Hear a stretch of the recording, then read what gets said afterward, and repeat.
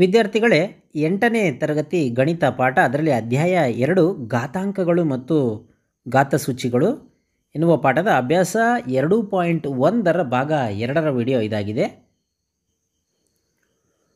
4ನೇ ಲೆಕ್ಕ, ಇವುಗಳ ಬೆಲೆ ಕಂಡುಹಿಡಿಯಿರಿ ಅಂತ ಕೊಟ್ಟಿದ್ದಾರೆ. 8ರ ಘಾತ -1 ಇಂಟು 5ರ ಘಾತ 3 ಡಿವೈಡೆಡ್ ಬೈ 2ರ ಘಾತ -4. ಇಲ್ಲಿ 2ರ ಘಾತ ಇರೋದರಿಂದ 8 ಏನಿದೆ ಅದು ಸಹ 2ರ ಒಂದು ಮಗ್ಗಿಯಲ್ಲಿ ಬರೋದರಿಂದ ನಾವು ಹೆಂಗೆ ಬರ್ಕೋಬೋದು ಅಂತಂದರೆ 2ರ ಘಾತ 3 ಅಂತ ಬರ್ಕೋಬೋದು. 8ಅನ್ನು 2ರ ಘಾತ 3 ಅದರ ಘಾತ ಮತ್ತು -1 ಅಂತ ಬರ್ಕೋಬೋದು ನಾವು. 5ರ ಘಾತ 3 ಡಿವೈಡೆಡ್ ಬೈ 2ರ ಘಾತ 4. ಈಗ 2ರ ಘಾತ ನೋಡಿ, ಇದು -1 ಇಂಟು 3ಅನ್ನು ಗುಣಿಸಿದ್ರೆ 3 1 3 -3 ಇಂಟು 5ರ ಘಾತ 3 ಡಿವೈಡೆಡ್ ಬೈ 2ರ ಘಾತ -4. ಇದು ಯಾಕೆ ಬರುತ್ತೆ ಅಂತಂದರೆ ನೋಡಿ, a to the power of m to the power of n is equal to a to the power of mn ಆಗುತ್ತೆ. ಸೊ ಹಾಗಾಗಿ ಈಗ 2ರ ಘಾತ -3 ಇದು ನೋಡಿ, ಇದು ಮೇಲ್ಗಡೆ ಹೋದರೆ -4 ಇಂಟು 5ರ ಘಾತ 3. ಇದು ಹೇಗೆ ಬರುತ್ತೆ? a to the power of m divided by a to the power of n is equal to a to the power of m minus n ಆಗತ್ತೆ. ಸೊ ಹಾಗಾಗಿ 2ರ ಘಾತ ನೋಡಿ -3 minus into minus plus 4 into 5ರ ಘಾತ 3. ಈಗ ನೋಡಿ 2ರ ಘಾತ 4ರಲ್ಲಿ 3 ಹೋದರೆ 1 into 5ರ ಘಾತ 3. ಈಗ ಇದನ್ನು 2ರ ಘಾತ 1 ಅಂದರೆ 2ನೇ, 5ರ ಘಾತ 3 ಅಂದರೆ 125 ಅಲ್ವಾ? ಈಗ 125 ಇಂಟು 2 125 ಎರಡಲೇ 250. ಇದರ ಉತ್ತರ 250 ಆಗತ್ತೆ. ಈಗ 2ನೇ ಲೆಕ್ಕ, 5ರ ಘಾತ -1 ಇಂಟು 2ರ ಘಾತ -1 ಇಂಟು 6ರ ಘಾತ -1. ಇದು ತುಂಬ ಸಿಂಪಲ್. ಇದು ಏನು ಮಾಡೋಣ, 1/5ರ ಘಾತ 1 ಇಂಟು 1/2ರ ಘಾತ 1 ಇಂಟು 1/6ರ ಘಾತ 1 ಅಂತ ನಾವು ಮಾಡ್ಕೊಳ್ಳೋಣ. ಕಾರಣ ಏನು ಅಂತಂದರೆ, ಕಾರಣ ತುಂಬ simple. a to the power of -m ಅಂತ ಇದ್ದರೆ ಇದನ್ನು 1/a to the power of m ಅಂತ ಮಾಡ್ಕೋಬೋದು. ಆಗ ಘಾತ ಸೂಚಿಯ ಚಿಹ್ನೆ ಅಂಶದಲ್ಲಿರೋದು ಛೇದಕ್ಕೆ ಬಂದರೆ ಛೇದದಲ್ಲಿರೋದು ಅಂಶಕ್ಕೆ ಹೋದರೆ ಚೇಂಜ್ ಆಗುತ್ತೆ. ಹಾಗಾಗಿ ಈಗ ಇವನ್ನೆಲ್ಲ ಸಿಂಪಲ್ಲು ತುಂಬ ಗುಣಿಸ್ಕೊಂಡ್ಬಿಟ್ರೆ ಆಯ್ತಿದ್ದು. ನೋಡಿ, ಮೇಲ್ 1, 5 2 10, 10 6 1/60 ಇದರ ಉತ್ತರ ಆಗತ್ತೆ. 5ನೇ ಲೆಕ್ಕ, 5m ಡಿವೈಡೆಡ್ ಬೈ 5ನೇ ಲೆಕ್ಕ, 5ರ ಘಾತ m ಡಿವೈಡೆಡ್ ಬೈ 5ರ ಘಾತ -3 ಇಸ್ ಈಕ್ವಲ್ ಟು 5ರ ಘಾತ 5 ಆದಾಗ mನ ಬೆಲೆಯನ್ನು ಕಂಡುಹಿಡಿಯಿರಿ ಅಂತ ಕೊಟ್ಟಿದ್ದಾರೆ. ಈಗ ನಾವೇನು ಮಾಡೋಣ, ಇದನ್ನು ಫಸ್ಟ್ ಬರ್ಕೊಳ್ಳೋಣ. 5ರ ಘಾತ m ಡಿವೈಡೆಡ್ ಬೈ 5ರ ಘಾತ -3 ಇಸ್ ಈಕ್ವಲ್ ಟು 5ರ ಘಾತ 5 ಅಂತ. ಈಗ ನಮ್ಮ ನಿಯಮದ ಪ್ರಕಾರ ಏನಾಗುತ್ತೆ, ದಿಸ್ ಇಂಪ್ಲೈಸ್ 5ರ ಘಾತ m minus of -3 is equal to 5ರ ಘಾತ 5. ಕಾರಣ ಏನು ಅಂತಂದರೆ a to the power of m divided by a to the power of n is equal to a to the power of m minus n ಆಗತ್ತೆ. ಈಗ 5ರ ಘಾತ m ಇಲ್ಲಿ minus into minus plus, ಹೌದಾ, m plus 3. 5ರ ಘಾತ m plus 3 is equal to 5ರ ಘಾತ 5. ಈಗೇನು ಮಾಡೋಣ, ಎರಡೂ ಕಡೆಯ ಘಾತ ಸೂಚಿಗಳನ್ನು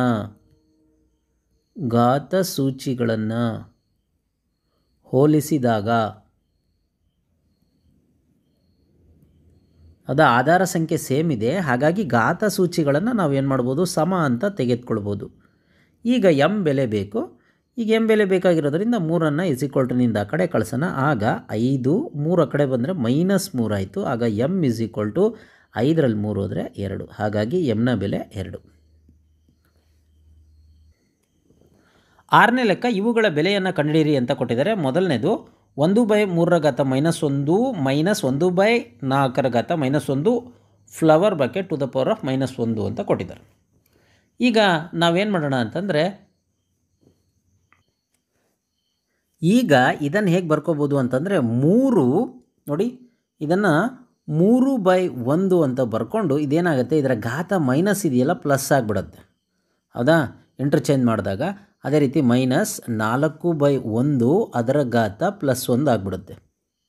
ಇದು ಫ್ಲವರ್ ಬ್ರ್ಯಾಕೆಟ್ ಹಾಗೆ ಇದ್ದು -1 ಇರುತ್ತೆ. ಕಾರಣ ಸೇಮ್ ನಿಯಮ a⁻m is equal to 1/a⁻m ಆಗುತ್ತೆ ಈ ನಿಯಮದ ಪ್ರಕಾರ. ಈಗ ಉಳಿತಕ್ಕಂಥದ್ದೇನು 3 - 4, ಯಾಕಂದರೆ 3 ರ ಘಾತ 1 ಅಂದರೆ 3, 4 ರ ಘಾತ 1 ಅಂದರೆ 4. ಇನ್ನು ಒಂದು ಕೆಳಗೆ ಚೆದ್ದಲ್ಲಿದ್ದರೆ ಅದೇನು ವ್ಯತ್ಯಾಸ ಆಗೋದಿಲ್ಲ. ಹಾಗಾಗಿ ಇದರ ಘಾತ -1. ಈಗ 4ರಲ್ಲಿ 3 ಹೋದರೆ ಎಂಥ ಒಂದು -1, ಹೌದಾ? -1 ಅದರ ಪವರು ಅದರ ಘಾತ ಸೂಚಿ -1. ಸೊ ಹಂಗಾಗಿ ಈಗ ನೋಡಿ, ಈಗ ಅಂಶ ಅಥವಾ ಛೇದ ಇದನ್ನು ಕೆಳಗಿಳಿಸ್ಕೊಳ್ತೀನಿ ಅಂದರೆ ಮೇಲೆ ಒಂದೇ ಇದ್ದೇ ಇರುತ್ತೆ ಅಲ್ವಾ? ಸೊ ಹಾಗಾಗಿ ಈಗ ಇದ್ರ ಘಾತ +1 ಆಗುತ್ತೆ ಅಂತ ತಿಳ್ಕೊಳ್ಳಿ. ಅಂದರೆ ಇದು ಏನು ಇಷ್ಟೇ ಆನ್ಸರ್, ಇದು -1 ಅಂತ ಇಟ್ಟರೆ ಸಾಕಿದು, ಹೌದಾ? ಇಲ್ಲಿಂದನೇ ಡೈರೆಕ್ಟ್ ಇಡ್ಬೋದು ನಾವು -1 ಅಂತ. ಇಷ್ಟೇ ಇದ್ರ ಉತ್ತರ ಆಗತ್ತೆ.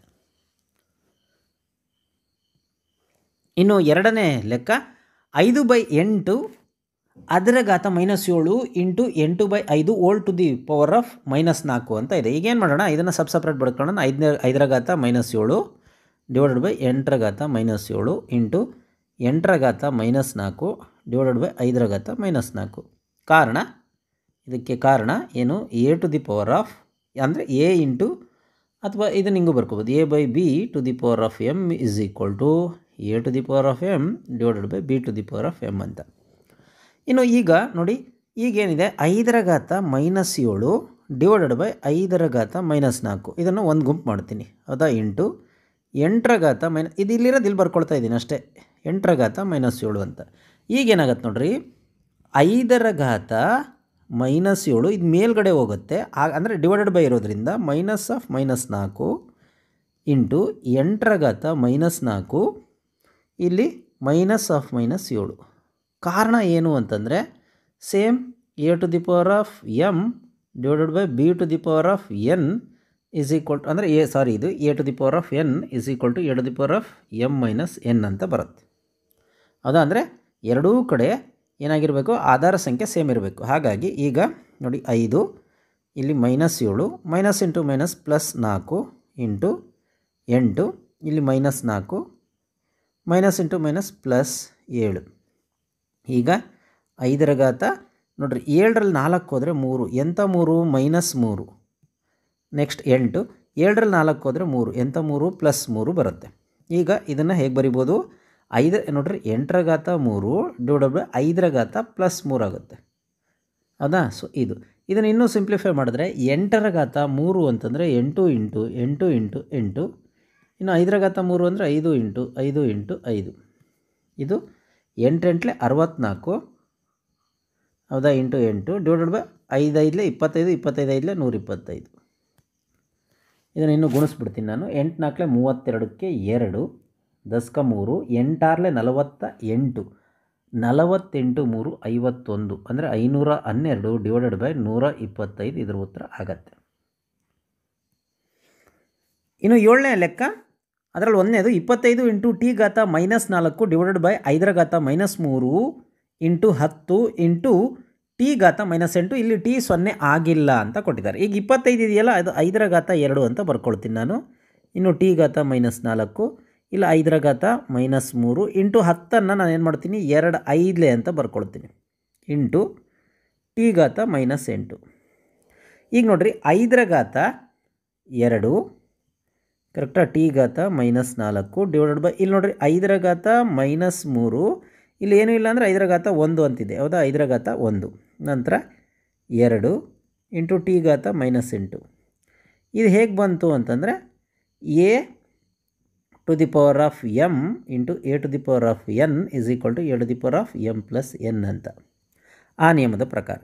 ಅಲ್ಲಿಗೆ 5ರ ಘಾತ 2 ಇಂಟು t ಘಾತ -4 ಡಿವೈಡೆಡ್ ಬೈ 5ರ ಘಾತ 3ರಲ್ಲಿ 1 ಹೋದರೆ 2, ಎಂಥ 2 -2, ಇಲ್ಲಿ 2 ಇಂಟು t ಘಾತ -8. ಈಗ 5ರ ಘಾತ 2 ಇಲ್ಲಿ ನೋಡಿ, ಈ ಕಡೆ -2 ಇಂಟು t ಘಾತ -4, ಈ ಕಡೆ ಮೇಲ್ಗಡೆ -8, ಕೆಳಗಡೆ 2 ಹಾಗೆ ಉಳಿದಿರುತ್ತೆ. ಇದಕ್ಕೆ ಕಾರಣ ಏನು ಅಂತಂದರೆ a to the power of m divided by a to the power of n is equal to a to the power of m - n ಈ ನಿಯಮದ ಪ್ರಕಾರ. ಸೊ ಹಾಗಾದರೆ ಈಗ 5ರ ಘಾತ 2 ನೋಡಿ ಈ ಕಡೆ minus into minus plus 2 into T ಘಾತ -4 ಇಲ್ಲಿ minus into minus plus 8 divided by 2 ಆಗ 5ರ ಘಾತ 4 ಇಂಟು ಟಿ ಘಾತ ನೋಡ್ರಿ 8ರಲ್ಲಿ 4 ಹೋದರೆ 4 ಡಿವೈಡೆಡ್ ಬೈ 2 ಇಲ್ಲಿ 5ರ ಘಾತ 4 ಅಂತಂದರೆ 5 into 5 into 5 into 5 into T ಘಾತ 4 ಡಿವೈಡೆಡ್ ಬೈ 2 ಇಲ್ಲಿಗೆ 5 5 25 ಇಲ್ಲಿ ಮತ್ತೆ 25 ಅಲ್ಲಿಗೆ 25 ಇಂಟು 25 ಟಿ ಘಾತ 4 ಬೈ 2 ಅಲ್ಲಿಗೆ 25 25 625 ಟಿ ಘಾತ 4 ಡಿವೈಡೆಡ್ ಬೈ 2 ಇದರ ಉತ್ತರ ಆಗತ್ತೆ. ಇನ್ನು ಕೊನೆಯ ಲೆಕ್ಕ 3ರ ಘಾತ -5 ಇಂಟು 10ರ ಘಾತ -5 ಇಂಟು 125 ಡಿವೈಡೆಡ್ ಬೈ 5ರ ಘಾತ -7 ಇಂಟು 6ರ ಘಾತ -5. ಈಗ ಇದನ್ನು ಹೇಗೆ ಬರ್ಕೋಬೋದು ಅಂತಂದರೆ 3ರ ಘಾತ -5 ಇಂಟು 10ರ ಘಾತ 5 ಅನ್ನೋದನ್ನು 2 5 ಅಂತ ಬರ್ಕೋಬೋದು. ಯಾಕೆ ಅಂದರೆ ನೋಡಿ ಇಲ್ಲಿ 5 ಇರೋದ್ರಿಂದ ನಾವು ಇದನ್ನು ಇದರ ಸುಲಭ ರೂಪಕ್ಕೆ ತಂದ್ಕೋಬೇಕು. ಹಾಗಾಗಿ 2 ಇಂಟು 5 5ರ ಘಾತ all to the power of -5 ಅಂತ. ಇನ್ನು 125 ಹೇಗೆ ಬರ್ಕೋಬೋದು ಅಂದರೆ 5 ಕ್ಯೂಬ್ ಅಂತ ಬರ್ಕೋಬೋದು. ಇನ್ನು 5ರ ಘಾತ 7 ಇಲ್ಲಿರುತ್ತೆ ಇಂಟು 6ರ ಘಾತ ಅಂದರೆ 6 ಅಂತಂದರೆ ಅದನ್ನು ಹೆಂಗೆ ಮಾಡ್ಬೋದು 2 3 6 ಅದರ ಘಾತ -5 ಅಂತ ಬರ್ಕೋಬೋದು. ಈಗ 3ರ ಘಾತ ನೋಡಿ 3ರ ಘಾತ -5 ಇಂಟು 2ರ ಘಾತ -5 ಇಂಟು 5ರ ಘಾತ -5 ಇಂಟು 5ರ ಘಾತ 3 ಬೈ 5ರ ಘಾತ -7 ಇಂಟು 3ರ ಘಾತ -5 ಇಂಟು 2ರ ಘಾತ -5. ಈ ನಿಯಮ ಘಾತಾಂಕದ ನಿಯಮ ನಿಮಗೆ ಗೊತ್ತಿದ್ದಾವೆ, ಮತ್ತೆ ಬರೆಯೋದು ಬೇಕಿಲ್ಲ ಅನಿಸುತ್ತೆ. ಈಗ ನೋಡಿ 3ರ ಘಾತ -5 ಇಂಟು 2ರ ಘಾತ -5 ಇಂಟು 5ರ ಘಾತ ನೋಡಿ ಇಲ್ಲಿ -5 ಪ್ಲಸ್ 3 ಇದೆ, ಇಲ್ಲೇ ಮಾಡ್ತಾ ಹೋಗ್ಬಿಡೋಣ. ಈಗ ಕೆಳಗಡೆ 5ರ ಘಾತ -7 ಇಂಟು 3ರ ಘಾತ -5 ಇಂಟು 2ರ ಘಾತ -5. ಈಗ ನೋಡಿ 3ರ ಘಾತ -5 ನಿಮಗೆ ನೀಟಾಗಿ ಗೊತ್ತಾಗಲಿ ಅಂತ ನಾನು ಸ್ವಲ್ಪ ಲೆಂತಿ ಸ್ಟೆಪ್ ಮಾಡ್ತಾಯಿದ್ದೀನಿ, ನೀವು ಡೈರೆಕ್ಟ್ ಮಾಡ್ಬೋದು. ಈಗ 5ರ ಘಾತ ನೋಡಿ 5ರಲ್ಲಿ 3 ಹೋದರೆ 2 ಎಂಥ 2 -2. ಸೊ ಹಾಗಾಗಿ ಮತ್ತೆ 5ರ ಘಾತ -7 ಇಂಟು 3ರ ಘಾತ -5 ಇಂಟು 2ರ ಘಾತ -5. ಈಗ ನೋಡಿ 3ರ ಘಾತ -5 ಇಲ್ಲಿ 3ರ ಘಾತ -5 ಇದೆ, ಹಾಗಾಗಿ -5 ಇಂಟು 2ರ ಘಾತ -5 ಇಲ್ಲೂ ಸಹ ಮೈನಸ್ ಇದೆ. ಸೊ -5 ಇಂಟು ನೋಡ್ರಿ 5ರ ಘಾತ -2 ಇದೆ. ಸೊ ಇಲ್ಲಿ ಮೇಲ್ಗಡೆ -7. ಸೊ ಹಾಗಾಗಿ 3ರ ಘಾತ -5 ನೋಡಿ minus into minus plus 5 into 2ರ ಘಾತ -5 ಅಲ್ಲಿಗೆ ಮೈನಸ್ ಇಂಟು ಮೈನಸ್ ಪ್ಲಸ್ 5 ಇನ್ನು 5ರ ಘಾತ -2 ಅಲ್ಲಿಗೆ minus into minus plus 7. So ಅಲ್ಲಿಗೆ 3ರ ಘಾತ ನೋಡಿ 5ರಲ್ಲಿ 5 ಹೋದರೆ 0 ಇಂಟು 2ರ ಘಾತ 5ರಲ್ಲಿ 5 ಹೋದರೆ 0 ಇಂಟು 5ರಲ್ಲಿ ಅಂದರೆ 7ರಲ್ಲಿ 2 ಹೋದರೆ 5. ಅಲ್ಲಿಗೆ 3ರ ಘಾತ 0 ಅಂದರೆ 1, 2ರ ಘಾತ 0 ಅಂದರೆ 1, 5ರ ಘಾತ 5 ಅಂದರೆ ಇದನ್ನೇನು ಮಾಡೋಣ 5 ಸರಿ ಹಾಕ್ಕೊಂಬಿಡೋಣ. ಇದು ನಮಗೆ ಗೊತ್ತಿದೆ 5 5 25 5 5 25 ಅಲ್ಲಿಗೆ 25 25 625 ಕಳೆದ ಇದರಲ್ಲಿ ನಾವು ಲೆಕ್ಕದಲ್ಲಿ ಬಂದಿತ್ತು. ಈಗ 625 ಇಂಟು 5ಅನ್ನು ಗುಣಿಸ್ಬಿಡೋಣ. 5 5 25ಕ್ಕೆ 5 ದಸ್ಕ 2 5 2 10 2 12 ದಸ್ಕ 1 6 5 31 31 ಅಲ್ಲಿಗೆ 3125 ಇದು ಉತ್ತರ ಆಗತ್ತೆ.